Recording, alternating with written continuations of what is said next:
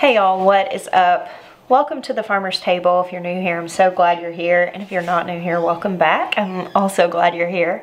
My name is Jess. Here on this channel, my hopes is to just teach you guys what I know about real food, having grown our own food for the last decade, and having started learning cooking from scratch, I guess I should say, about 20 years ago. I've been doing it my entire adult life. I'm still learning. I am not a professional, but I love being able to share what I've gained over all of these years of feeding a family with the hopes of keeping our food healthy and nourishing and real.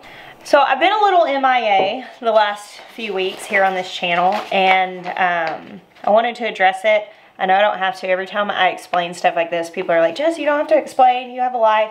And while, yes, that's true, I know I don't have to explain anything, I also really value you guys, and I honor you being here with me. And so when I just like go MIA and don't post much at all for weeks on end, I kind of like to just address it and acknowledge it so that expectations can be maintained.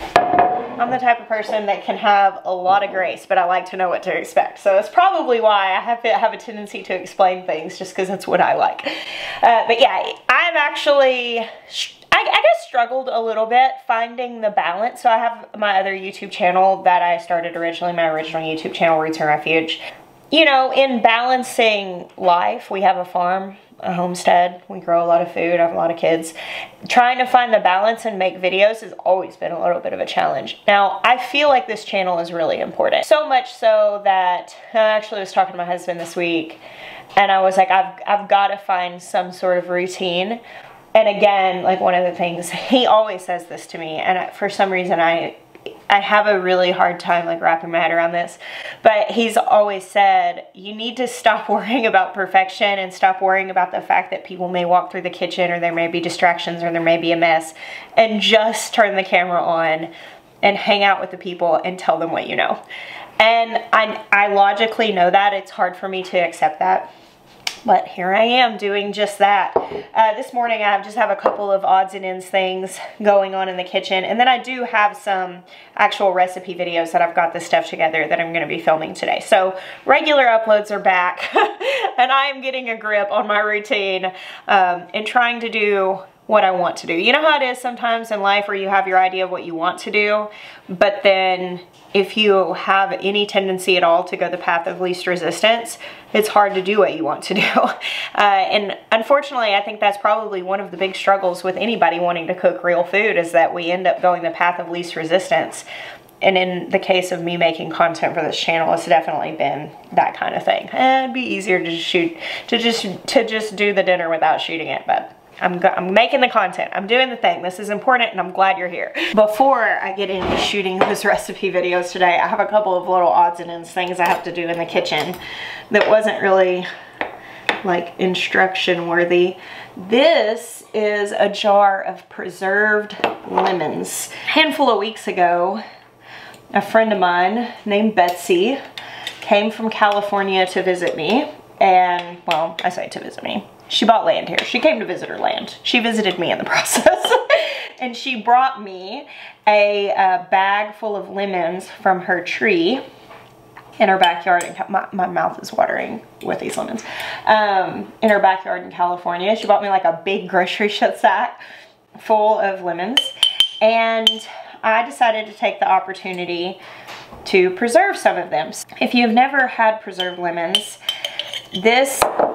they're very popular in, like, I know Mediterranean cooking, Middle Eastern cooking uses preserved lemons.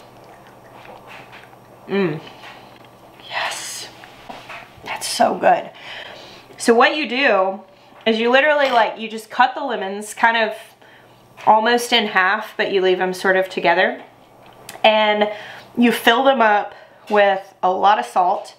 You pack them into a jar. There's nothing in here but lemon juice and salt and lemons. And you pack them into a jar, and you just keep putting salt in between the layers. There's a lot of salt in here. And as you mash them down, obviously with all the salt, it causes a lot of the liquid to come out. and you ferment them. So these have been fermenting for between like 2 or 3 weeks, something like that. Maybe it's like 2.5 weeks. And you just taste them as they go to see how like fermented you want them. And then now I'm actually packing these into smaller jars.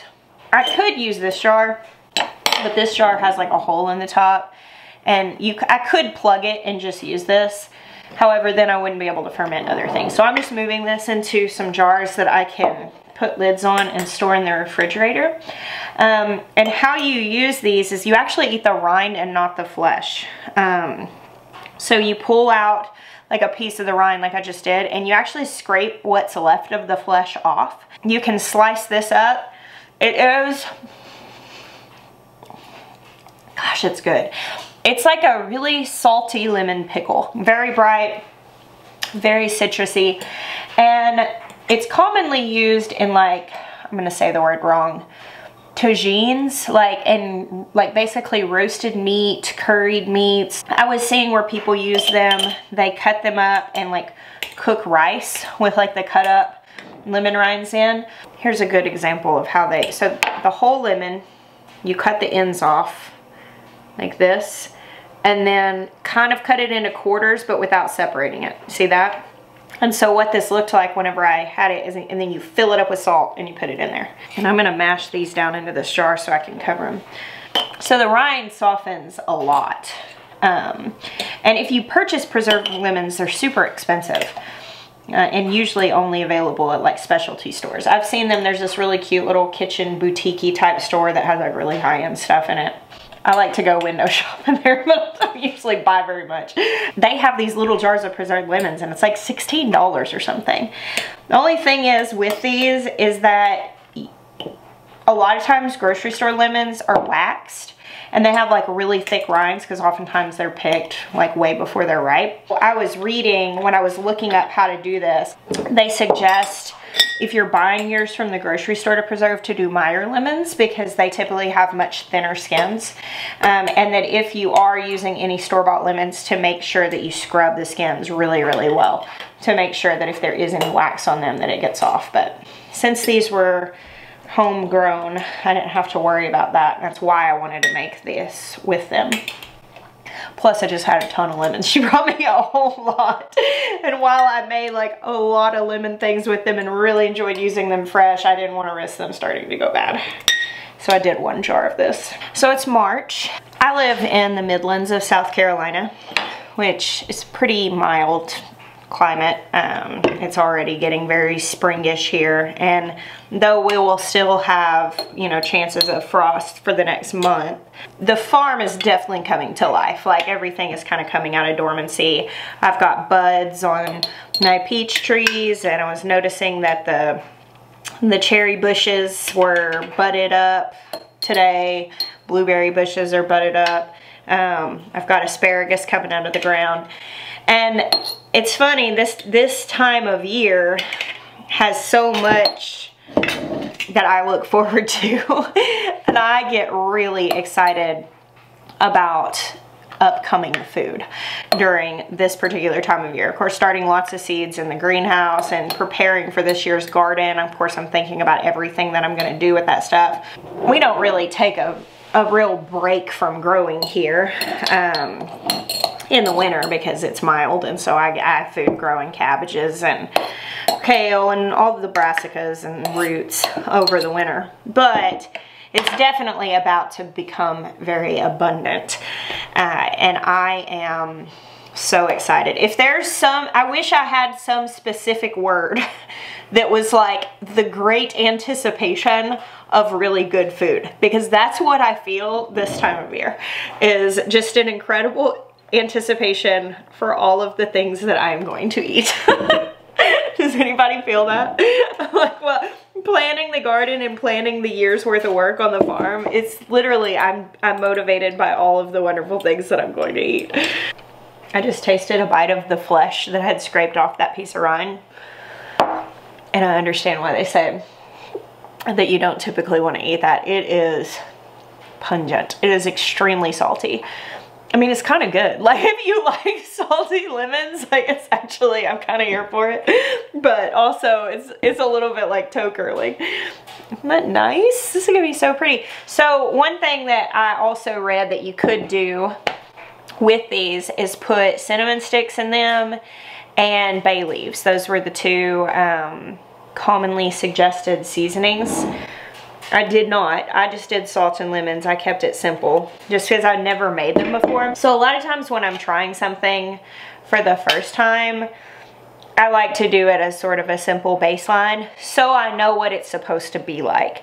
And that way, like, if I were to put bay leaves and cinnamon sticks, I think black peppercorns was the other thing in this, and then I tasted it and I'm like, oh, I don't really like this. I want to know why. Is it because I don't like preserved lemons or because I don't like the spices? That would be highly unlikely. I rarely run into a food that I don't like.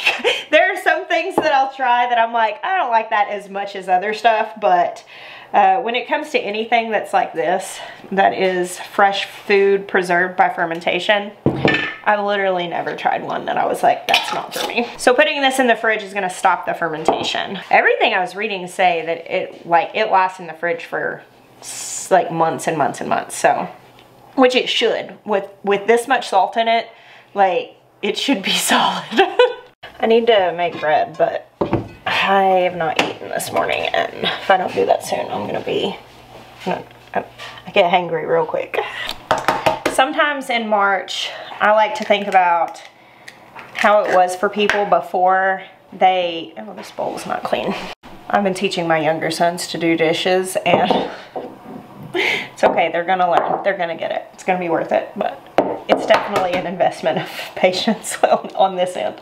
So back in the old days, before people could go just like buy groceries at the grocery store, oftentimes March was called like the hungry month, and it's essentially where you've worked through your pantry, you've worked through your winter stores, a lot of things are running out, and food is just starting to grow again, so you're not like thoroughly into the abundance of the spring season.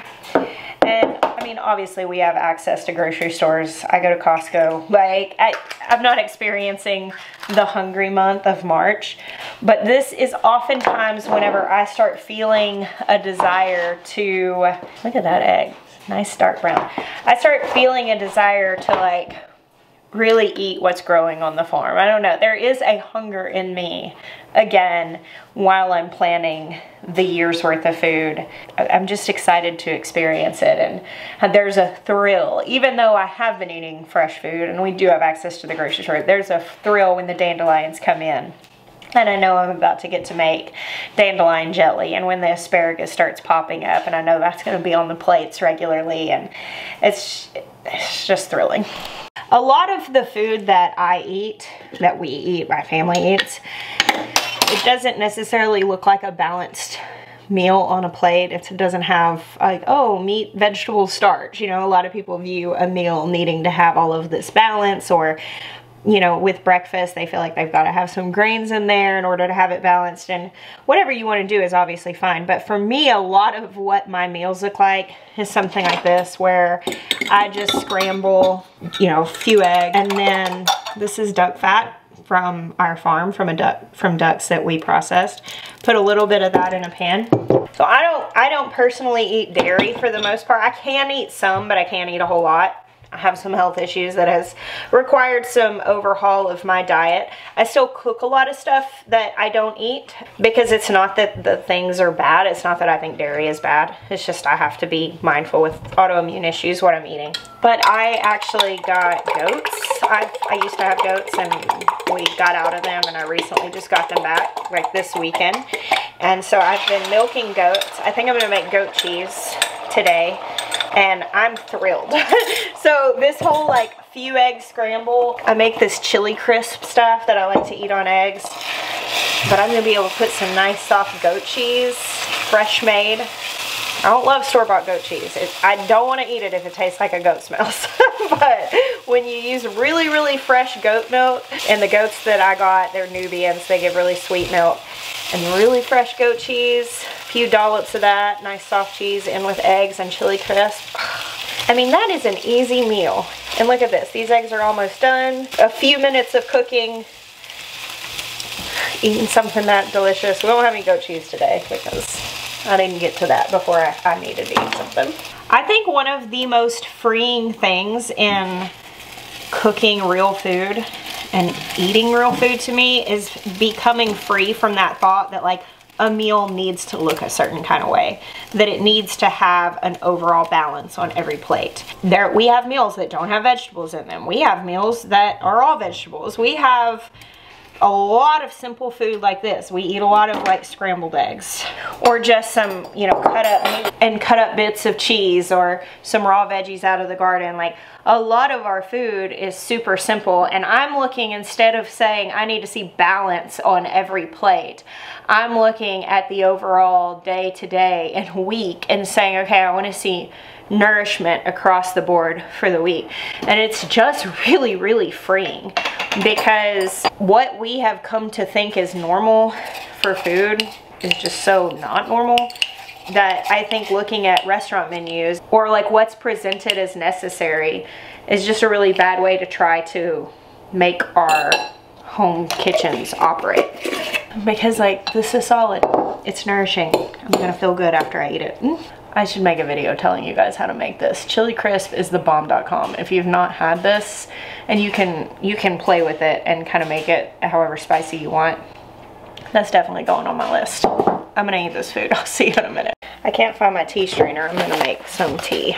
This is one of our teas from our loose leaf tea company and roastery.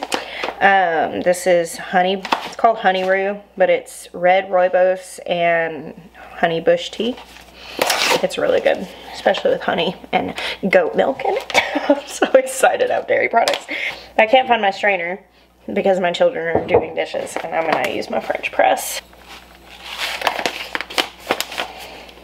which works. It's a little overkill for 1 cup of tea, but it'll do.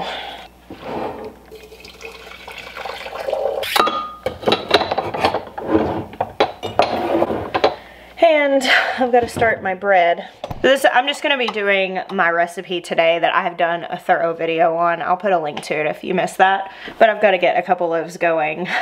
I usually bake it in the afternoons into the evening so that I can pull it out of the oven and set it out to cool, and then wrap it up before we go to bed. But we have baseball this evening, so I've got to make it earlier in the day than I'm used to. I actually just realized the time and remembered that I have a meeting in about 10 minutes, which means that I need to quit talking and actually get this stuff done quickly. I am glad, however, that I did turn on the camera this morning, and I am filming multiple recipes over the next 2 days to keep regular content coming up every, you know, a few videos a week is my goal right now, which I think is totally doable. I am definitely cooking enough to show that, as long as I'll just lower the standard on things having to be tidy and just so. While I was eating, I was editing the first part of this video, and I was kind of laughing at myself at having multiple instances of all the things that I'm excited to eat.